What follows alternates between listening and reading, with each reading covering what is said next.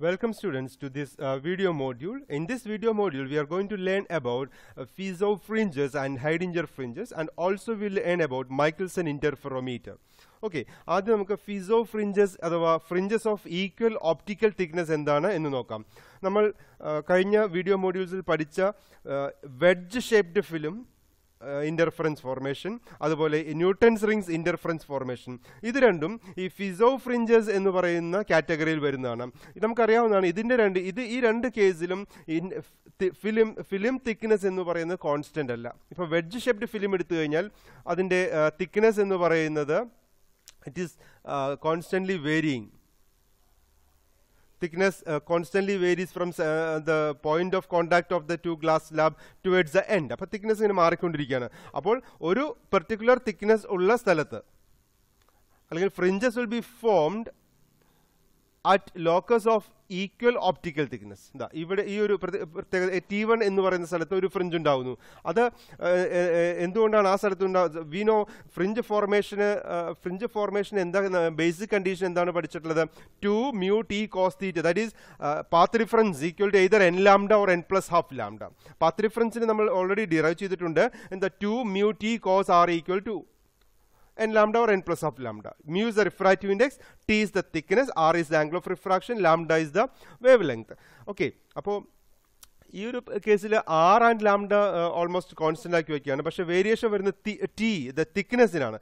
അപ്പോൾ ഓരോ തിക്നെസ് അനുസരിച്ച് ഓരോ ഫ്രിഞ്ചസ് ഉണ്ടാവുകയാണ്. അപ്പോൾ ഒരു ഫ്രിഞ്ച് എന്ന് പറയുന്നത് ഒരു പർട്ടിക്കുലർ തിക്നെസ് അല്ലെങ്കിൽ ഒരു പ്രത്യേക ഒപ്റ്റിക്കൽ തിക്നെസ്സിലാണ് ഒരു ഫ്രിഞ്ച് ഉണ്ടാകുന്നത്. അതുകൊണ്ടാണ് ഇതിനെ fringes of equal optical thickness എന്ന് പറയുന്നത്. ഈക്വൽ ഒപ്റ്റിക്കൽ തിക്നെസ് ഉള്ള സ്ഥലങ്ങളിലാണ് ഈ ഫ്രിഞ്ച് ഫോം ചെയ്യുന്നത്.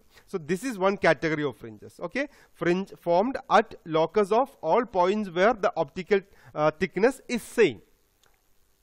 Okay, so such fringes are known as piezo fringes. Example for piezo fringes are Newton's rings, for fringe formation in Newton's rings and fringe formation in wedge shaped air films. Okay, and the next category of fringe formation is in plane films. Plain ഫിലിമിൽ ഉണ്ടാകുന്ന interference formation ആണ്. Plain ഫിലിമിലെ interference formation എന്ന് പറയുമ്പോഴേക്കും അതിലെ T value എല്ലായിടത്തും constant ആയിരിക്കും. അപ്പോൾ അവിടെ വേരിയേഷൻ വരാൻ പോകുന്നത് ആർ ആൻഡ് ലാംഡയ്ക്കൊക്കെയാണ് വേരിയേഷൻ വരാൻ പറ്റില്ല. ആർ എന്ന് വെച്ചാൽ ആംഗിൾ ഓഫ് റിഫ്രാക്ഷൻ. അപ്പോൾ ഓരോ ആംഗിൾ ഓഫ് റിഫ്രാക്ഷൻ അനുസരിച്ചാണ് ഫ്രിഞ്ചുകൾ ഫോം ചെയ്യുന്നത്. So in this case there will be either a bright fringe or a dark fringe corresponds to a value of angle of refraction r. T constant ആണ്. അപ്പോൾ ഒരു bright ഫ്രിഞ്ചോ dark ഫ്രിഞ്ചോ ഉണ്ടാകുന്നത് R value, ഒരു പ്രത്യേക R വാല്യൂവിന് ഒരു dark ഫ്രിഞ്ചോ bright ഫ്രിഞ്ചോ ആണ് ഉണ്ടാവുക. Such fringes are first investigated by a scientist Heidinger, and therefore this type of fringes are known as Heidinger's fringes. Example for Heidinger fringes is the fringe formation by Michelson Interferometer. Michelson Interferometer plain ഫിലിമുകൾ ഉപയോഗിച്ചുള്ള interference ആണ് പഠിക്കുന്നത്. നമ്മളിത് തൊട്ടടുത്ത ഈ video മോഡ്യൂളിൽ തന്നെ നമ്മൾ പഠിക്കുന്നുണ്ട് Michelson Interferometer എന്താണെന്നുള്ളത്. ഓക്കെ, സോ ഇപ്പോൾ നമ്മൾ പഠിച്ചത് രണ്ട് തരം ഫ്രിഞ്ച് ഫോർമേഷൻ ആണ്. ഒന്ന് Phizo fringes and another one is Heidinger fringes. Okay, ഇനി ഇവിടെ നമുക്ക് we can learn what is Michelson Interferometer എന്ന് നമുക്ക് നോക്കാം. You know, a Michelson Interferometer is an instrument based on the principle of interference of light. It is a typical device to demonstrate optical interference by way of division of amplitude. വന്നു വീഴുന്ന ലൈറ്റിന്റെ ആംപ്ലിറ്റ്യൂഡിനെ രണ്ടായി divide ചെയ്ത് അവരെ വീണ്ടും കൂട്ടിച്ചേർത്ത് interference ഉണ്ടാക്കുന്ന ഒരു ഡിവൈസ് എന്ന് വേണമെങ്കിൽ പറയാം. അപ്പോൾ എന്താണ് ഒരു മൈക്കിൾസൺ ഇന്റർഫെറോമീറ്ററിൽ നടക്കുന്നതെന്നും അതിന്റെ കൺസ്ട്രക്ഷനും വർക്കിനെല്ലാം നമുക്ക് നോക്കാം. The basic part of Mikaelson interferometer എന്ന് പറയുന്നത് രണ്ട് ഫുള്ളി സിൽവേർഡ് മിററുകളും ഒരു ഹാഫ് സിൽവേർഡ് മിററും ഒരു കോമ്പൻസേറ്റിംഗ് പ്ലേറ്റുമാണ്.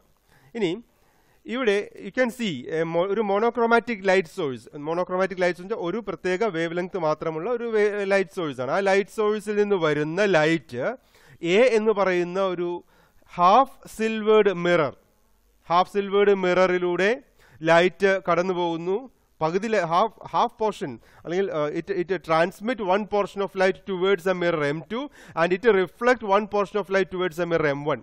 അപ്പോൾ M1ലേക്ക് പോയ ലൈറ്റ് അവിടെ നിന്ന് റിഫ്ലക്ട് ചെയ്ത് തിരിച്ചു വരുന്നു.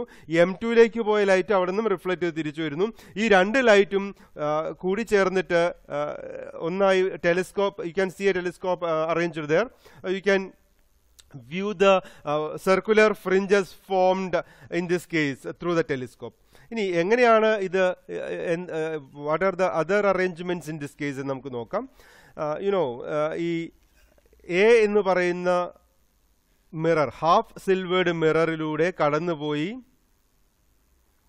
M2ലേക്ക് ഒരു ലൈറ്റ് കടന്നു പോകുന്നുണ്ട്. ആ ലൈറ്റ് ഫോർവേഡ് മൂവിങ് ടൈമിൽ എ എന്ന് പറയുന്ന ഗ്ലാസ് സ്ലാബിനകത്തുകൂടി ഒരിക്കൽ കടന്നു പോകുന്നു. തിരിച്ചു വരുമ്പോൾ അത് മിററിന്റെ ബാക്ക് സൈഡിൽ തട്ടിയിട്ട് ടെലിസ്കോപ്പിലേക്ക് പോകുന്നു. എന്നാൽ മിറർ M1ലേക്ക് പോയ ആള്, അയാൾക്ക് എന്താണ് സംഭവിച്ചിട്ടുള്ളതെന്ന് നോക്കാം. അയാള് ഈ രണ്ട് കേസിലും, അതായത് എ എന്ന് പറയുന്ന മിററിന്റെ ബാക്ക് സൈഡിൽ വെച്ചിട്ടാണ് റിഫ്ലക്ഷൻ ആയാലും ഈ ട്രാൻസ്മിഷൻ ആയാലും സംഭവിക്കുന്നത് കാണിച്ചിട്ടുള്ളത്. അപ്പോൾ the light ray travelling towards M1 has to travel an extra distance.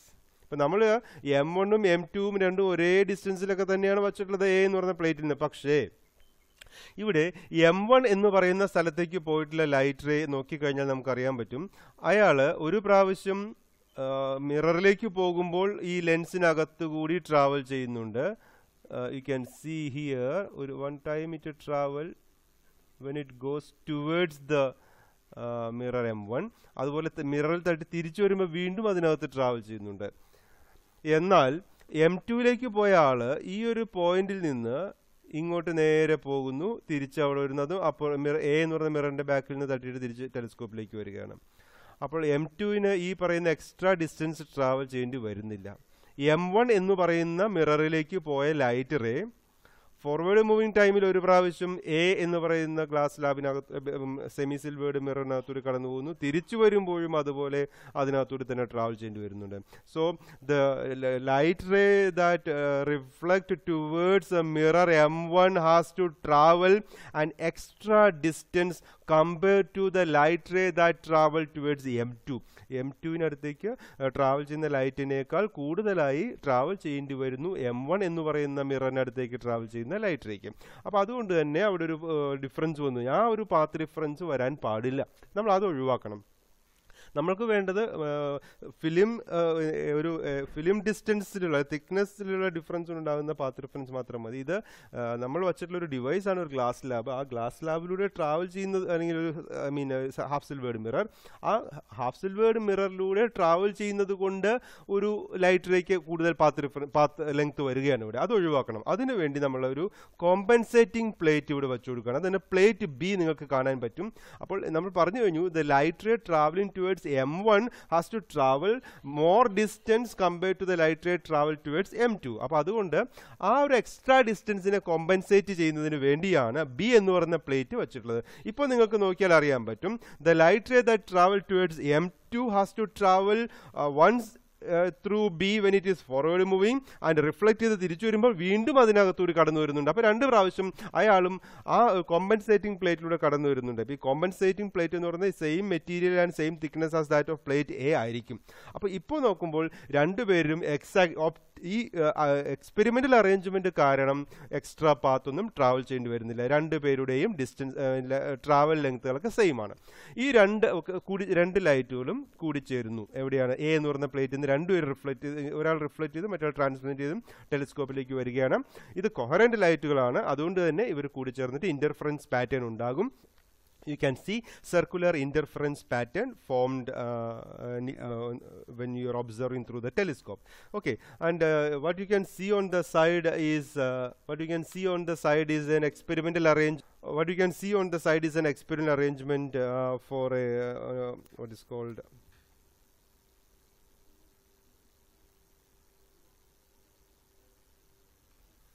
a Michelson Interferometer. Okay. Now we'll learn about how these interference formed in this. Okay.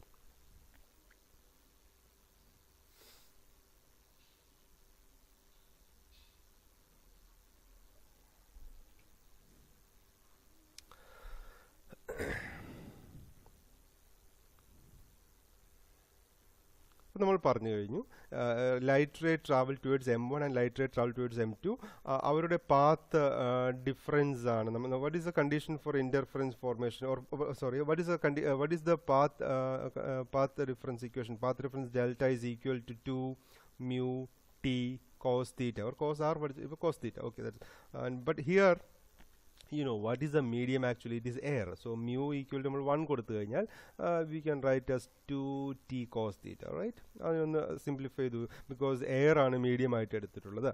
Okay, so delta is equal to 2t cos theta. This is the path difference. And what is this t? ഇവിടെയാണ് back to the experiment setup. അപ്പോൾ you can see that the light ray travel towards M1.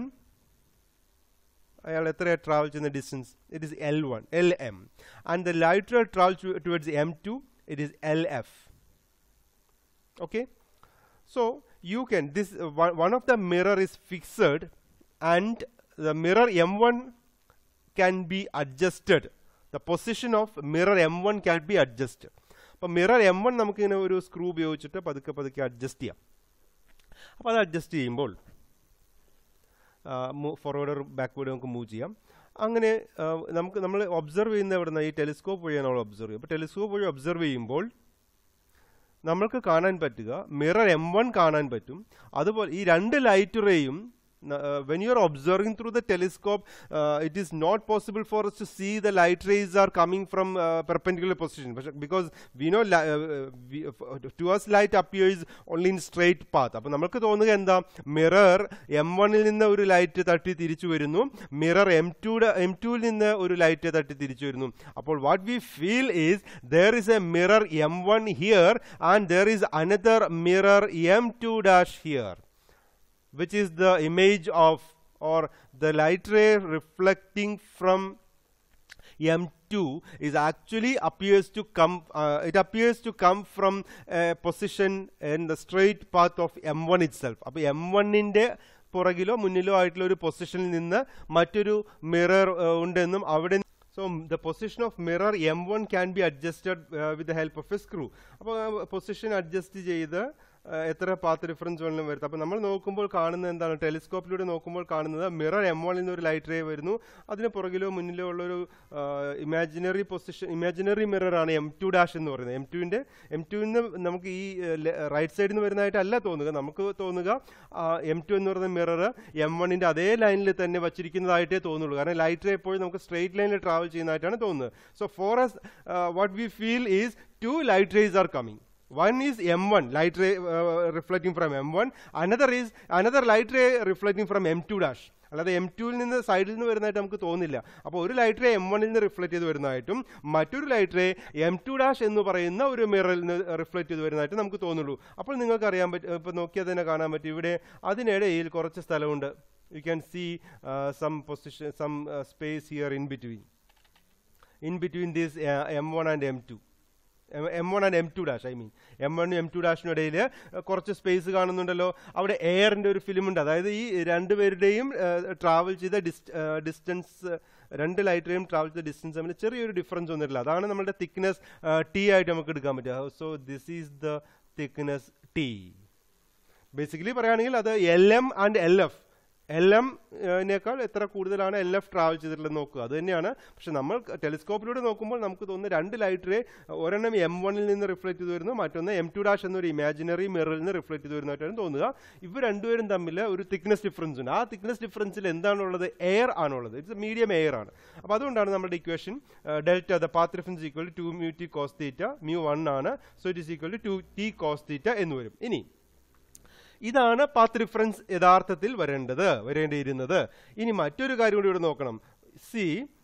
ഈ M1 എന്ന് പറയുന്ന മിററിൽ നിന്ന് കടന്നു വരുന്ന light ray ഇങ്ങനെ നേരെ കടന്ന് അത് റിഫ്ലക്ഷന് ശേഷം ട്രാൻസ്മിറ്റ് ചെയ്ത് വരികയാണ്. എന്നാൽ M2 ൽ നിന്ന് വന്നിരിക്കുന്ന ലൈറ്റ് റേ A എന്ന് പറയുന്ന ഹാഫ് സിൽവേർഡ് മിററിന്റെ ബാക്ക് സൈഡിൽ വന്ന് റിഫ്ലക്റ്റ് ചെയ്യുകയാണ്. അത് എങ്ങനെയുള്ള മീഡിയത്തിലാണ് റിഫ്ലക്റ്റ് ചെയ്യുന്നത്? It is reflecting from A denser medium, ഒരു ഗ്ലാസ് സ്ലാബിൽ തട്ടിയാണ് റിഫ്ലക്റ്റ് ചെയ്യുന്നത്. M2 ൽ നിന്ന് റിഫ്ലക്റ്റ് ചെയ്ത് വരുന്ന ലൈറ്റ് ഒരു ഡെൻസർ മീഡിയമായ ഗ്ലാസ്സിലാണ് തട്ടി തിരിച്ചു വരുന്നത്. അപ്പോൾ നമ്മൾ പഠിച്ചിട്ടുണ്ട്, if reflection occur at A denser medium there will be an additional path difference of λ/2. ഒന്നുകൂടി പറയാം, പഠിച്ചിട്ടുള്ള കാര്യമാണ്. If reflection occur at A denser medium there will be a phase difference of pi or a path difference of λ.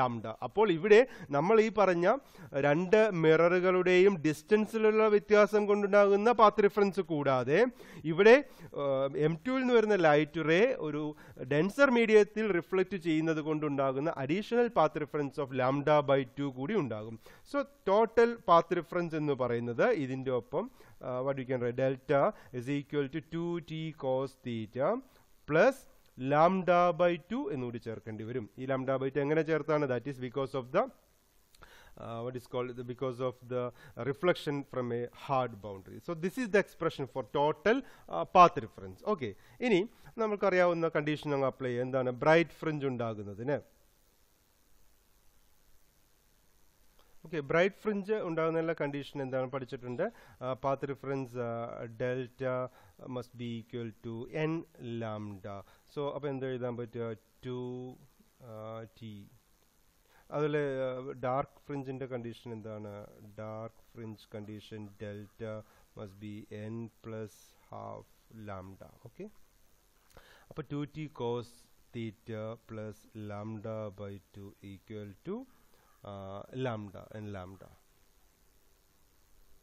Okay, this is a condition for bright fringe formation.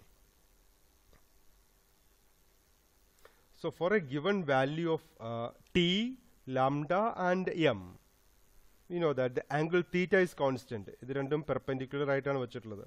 This means that the fringes are circular and these fringes are called fringes of equal inclination or Heidinger fringes. Fringes of equal inclination, ഒരേ inclination, ഒരേ ആംഗിളിലാണ് വെച്ചിട്ടുള്ളത്, ഒരേ തീറ്റ ആംഗിളിലാണ് നമ്മളിത് ചെയ്തിട്ടുള്ളത്. അപ്പോൾ അതുകൊണ്ടാണ് ഇത് ഹൈഡിഞ്ചർ fringes എന്നുള്ള കാറ്റഗറിയിലാണ് നമ്മൾ പെടുത്തിയിട്ടുള്ളത്, അല്ലെങ്കിൽ അങ്ങനെയാണ് പഠിച്ചിട്ടുള്ളത്. Okay, so this is A condition for bright fringe formation. ഇനി by adjusting the screw M1, if the position of M1 coincides with the position of M2 dash, M1 എന്ന് പറയുന്ന മിററിൻ എങ്ങനെ അഡ്ജസ്റ്റ് ചെയ്ത് M2 dash M1 ഒരേ പൊസിഷനിലാണ് വരുന്നിരിക്കുക. അപ്പോൾ അതിനിടയിലുള്ള air ഫിലിമിന്റെ thickness എത്ര വരും? T എത്ര വരും? അത് 0 ആയിരിക്കും വരിക അല്ലേ? It will be 0. അപ്പോൾ അങ്ങനെ വരുമ്പോൾ what will be the path difference delta in that case? അതായത് by adjusting the screw M1, by keeping M1 and M2 dash at the same position, T will be 0. Thickness T 0 ആക്കി മാറ്റും നമ്മൾ. Okay, T 0 ആക്കി മാറ്റുന്നു. അപ്പോൾ T 0 ആക്കി മാറ്റി കഴിഞ്ഞാൽ പാത്ത് ഡിഫറൻസ് പിന്നെ എത്ര വരിക? Delta will be only λ/2. λ/2 ആണ് പാത്ത് ഡിഫറൻസ് വരിക. അപ്പോൾ λ/2 പാത്ത് ഡിഫറൻസ് വരിക എന്ന് പറഞ്ഞാൽ അതെന്തായിരിക്കും വരിക? ഈ രണ്ട് കണ്ടീഷൻ നോക്കി അറിയാൻ പറ്റും. ലാംഡ വന്നാൽ ബ്രൈറ്റ്, n+1 λ വന്നാൽ ഡാർക്ക് എന്ന് പറയുന്നത്. അപ്പോൾ T = 0 ആക്കി കഴിഞ്ഞാൽ M1ന്റെ സ്ക്രൂ അഡ്ജസ്റ്റ് ചെയ്ത് M1 M2 ഡാഷും ഒരേ സ്ഥലത്ത് വരുന്ന രീതിയിലാക്കി കഴിഞ്ഞാൽ തിക്നെസ് 0, T 0 ആയിട്ട് മാറുന്നു. അപ്പോൾ പാത്ത് ഡിഫറൻസ് ഡെൽറ്റ λ/2 ആകുന്നു. പാത്ത് ഡിഫറൻസ് λ/2 ആകുന്നത് ഡാർക്കിന്റെ കണ്ടീഷനാണ്. അതിന്റെ അർത്ഥം the centre of field is dark. അപ്പോൾ നമ്മൾ നോക്കിക്കൊണ്ടിരിക്കുന്ന സ്ഥലം ഡാർക്ക് ആയിട്ട് മാറും. ഡാർക്ക് ആയിട്ടുള്ള സെന്റർ ഓഫ് ഫീൽഡ് ആയിരിക്കും അപ്പോൾ കാണുക. ഇനി if one of the mirror is now moved through a distance λ/4, നമ്മൾ ആ മിററിന് ഒരു λ/4 മൂവ് ചെയ്യുകയാണ്. λ/4 മൂവ് ചെയ്യുമ്പോൾ M1 എന്ന് പറയുന്ന മിറർ λ/4 മൂവ് ചെയ്യുകയാണ്. ആ മിറർ λ/4 മൂവ് ചെയ്യുക എന്ന് പറഞ്ഞാൽ M1ലേക്ക് പോയ ലൈറ്റ് ഫോർവേഡ് മൂവ്മെന്റിൽ λ/4 എക്സ്ട്രാ ട്രാവൽ ചെയ്യണം, തിരിച്ചു വരുമ്പോഴും λ/4 എക്സ്ട്രാ ട്രാവൽ ചെയ്യണം. അങ്ങനെ വരുമ്പോൾ അയാൾക്ക് എത്ര കൂടുതൽ ട്രാവൽ ചെയ്യേണ്ടി വരുന്നുണ്ട്? λ/2. എന്നൂടി പറയാം. ആദ്യം നമ്മൾ രണ്ട് M1 എന്ന് പറയുന്ന മിററും M2 ഡാഷ് എന്ന് പറയുന്ന ഇമാജിനറി മിറർ പൊസിഷനും സെയിം ആക്കി വെച്ചു. അപ്പോൾ തിക്നെസ് T എന്ന് പറയുന്നത് 0 ആയിരുന്നു. സോ പാത്ത് ഡിഫറൻസ് λ/2 ആണ്. അപ്പോൾ നമുക്ക് കാണാൻ പറ്റിയ ഡാർക്ക് ആയിട്ടുള്ള ഫീൽഡ് ഓഫ് വ്യൂ ആണ്. ഇനി നമ്മൾ ഒരു സ്ക്രൂ M1ന്റെ സ്ക്രൂ അഡ്ജസ്റ്റ് ചെയ്തിട്ട് അതിനൊരു λ/4 അങ്ങോട്ട് ബാക്കിലേക്കോ ഫ്രണ്ടിലേക്കോ മാറ്റി. അപ്പോൾ M1 എന്ന് പറയുന്ന മിററിലേക്ക് ട്രാവൽ ചെയ്യുന്ന ലൈറ്റിന് ഫോർവേഡ് മൂവ്മെന്റിൽ λ/4 ട്രാവൽ ചെയ്യേണ്ടി വരും. റിഫ്ലക്ട് ചെയ്ത് തിരിച്ചു വരുമ്പോഴും λ/4 എക്സ്ട്രാ ട്രാവൽ ചെയ്യേണ്ടി വരും. അപ്പോൾ ടോട്ടൽ ആയാലും എത്ര കൂടുതൽ ട്രാവൽ ചെയ്തു? λ/2 ട്രാവൽ ചെയ്തു. അപ്പോൾ പാത്ത് ഡിഫറൻസ് എത്രയായിട്ട് വരും? ഡെൽറ്റ എന്ന് പറഞ്ഞാൽ എത്രയായിരിക്കും? ഓൾറെഡി λ/2 ആയിരുന്നില്ലേ, ഇപ്പോൾ ഒരു എക്സ്ട്രാ λ/2 കൂടി വന്നില്ലേ, അപ്പോൾ എത്ര വരും? λ വരും. ആ ലാംഡ പാത്ത് ഡിഫറൻസ് ലാംഡ എന്ന് പറയുന്ന കണ്ടീഷൻ വരുന്നത് ബ്രൈറ്റ് ഫ്രിഞ്ച് ഫോർമേഷൻ ആണ്. അപ്പോൾ ആ സ്ക്രൂ λ/4 ഡിസ്റ്റൻസ് മൂവ് ചെയ്തപ്പോൾ അടുത്ത ഫ്രിഞ്ച് വന്നു, അതെന്തായിരുന്നു? ബ്രൈറ്റ് ഫ്രിഞ്ച് ആയിരുന്നു. ഇനിയും ആ സ്ക്രൂവിനെ ഞാൻ ഒരു λ/4 കൂടി മൂവ് ചെയ്യിക്കുകയാണ്. അപ്പോൾ സ്ക്രൂവിനെ വീണ്ടും λ/4 മൂവ് ചെയ്യിച്ചു കഴിഞ്ഞാൽ എന്താണ് സംഭവിക്കുക? നമ്മൾ നേരത്തെ പറഞ്ഞ പോലെ M1ലേക്ക് ട്രാവൽ ചെയ്ത ലൈറ്റിന് ഒരു λ/2 ഫോർവേഡ്, ഒരു λ/4 ഫോർവേഡ് ഡിസ്റ്റൻസിലും ഒരു λ/4 ബാക്കിൽ തിരിച്ച് റിഫ്ലക്ട് ചെയ്ത് വരുമ്പോഴും ട്രാവൽ ചെയ്യേണ്ടി വരും. അപ്പോൾ ടോട്ടൽ അയാൾക്ക് എക്സ്ട്രാ ആയിട്ട് λ/2 കൂടി ട്രാവൽ ചെയ്യേണ്ടി. അപ്പോൾ എത്ര വരും? പുതിയ പാത്ത് ഡിഫറൻസ് എത്ര വരിക? ലാംഡ എന്ന് പറഞ്ഞാൽ ഓൾറെഡി ലാംഡ ആയിരുന്നു, അതിൻ്റെ ഒപ്പം വീണ്ടും ഒരു λ/2 കൂടി വരും. ദാറ്റ് ഈസ് 3 λ/2 എന്ന് വരും. 3 λ/2. അത് വീണ്ടും എന്താണ് വരിക? ഡാർക്കാണ് വരിക. അപ്പോൾ ഓരോ തവണ സ്ക്രൂ λ/4 ഡിസ്റ്റൻസ് മൂവ് ചെയ്യുമ്പോഴും ടോട്ടൽ പാത്ത് ഡിഫറൻസിൽ λ/2 വെച്ച് ആഡ് ചെയ്യപ്പെട്ടുകൊണ്ടിരിക്കും. അങ്ങനെ നമ്മൾ നോക്കിക്കൊണ്ടിരിക്കുമ്പോൾ field of view dark bright ഇങ്ങനെ മാറിക്കൊണ്ടിരിക്കും. Okay. So it is clear that moving the mirror by a distance λ/4, a new ring appears in the center of field. As the distance t increases, the fringes will become crowded with thinner rings, and as t is made smaller, the rings contract and disappear at the center. Okay. ഇനി ഇതിൽ special not നമുക്ക് പഠിക്കാനുള്ളത് localised fringes ആണ്. When the mirror M1 and M2 are not exactly, ഇപ്പോൾ നമ്മൾ പഠിച്ച mirror M1 M2 exactly perpendicular ആണ്. അപ്പോൾ ആംഗിളൊക്കെ സെയിം ആക്കി വെച്ചിട്ടുള്ള അതിനകത്തേക്ക് പെർപെൻഡിക്കുലർ ആണ്. When the mirror M1 and M2 are not exactly perpendicular, M1 M2 perpendicular അല്ല എന്നുണ്ടെങ്കിൽ പിന്നെ M1ഉം ഈ M2' എന്ന് പറയുന്ന ഇമാജിനറി മിറർ പൊസിഷനും അതിൻ്റെ ഇടയിലുള്ള തിക്നെസ് ഓഫ് ദ ഫിലിം അപ്പോൾ എന്താവില്ല? സെയിം ആവില്ല, പാരലൽ ആയിരിക്കില്ല. അപ്പോൾ ആ ഫിലിം പാരലൽ ആയിരിക്കില്ല. അപ്പോൾ അത് വെഡ്ജ് ഷേപ്ഡ് ഫിലിം ആയിരിക്കും ഉണ്ടാവുക. അപ്പോൾ ഫ്രിഞ്ച് എങ്ങനത്തെ ആയിരിക്കും ഉണ്ടാവുക? സ്ട്രെയിറ്റ് ആയി സർക്കുലർ ആയിരിക്കില്ല ഉണ്ടാവുക, പിന്നെ അത് സ്ട്രെയിറ്റ് ആയിട്ടുള്ള ഫ്രിഞ്ചസ് ആയിരിക്കും ഉണ്ടാവുക. എപ്പോഴാണ് വരിക? ഈ mirror M1 and M2 are not parallel, then the air film between M1 and M2' will not be of same thickness. It will be like a wedge shaped film. So then the film interference formed will not be circular, but interference formed will be straight in that special case. അല്ലെങ്കിൽ അത് normal കേസിൽ മൈക്കൽസ് ഇന്റർഫെറോമീറ്ററിൽ circular fringes ആണ് ഉണ്ടാകുന്നത് എപ്പോൾ ഈ രണ്ട് മിററുകളും exactly perpendicular ആയിട്ടാണ് വയ്ക്കുന്നത് എങ്കിൽ. Okay. So this is about Michelson Interferometer, and application of Michelson Interferometer we will learn in next module. Okay students, thank you.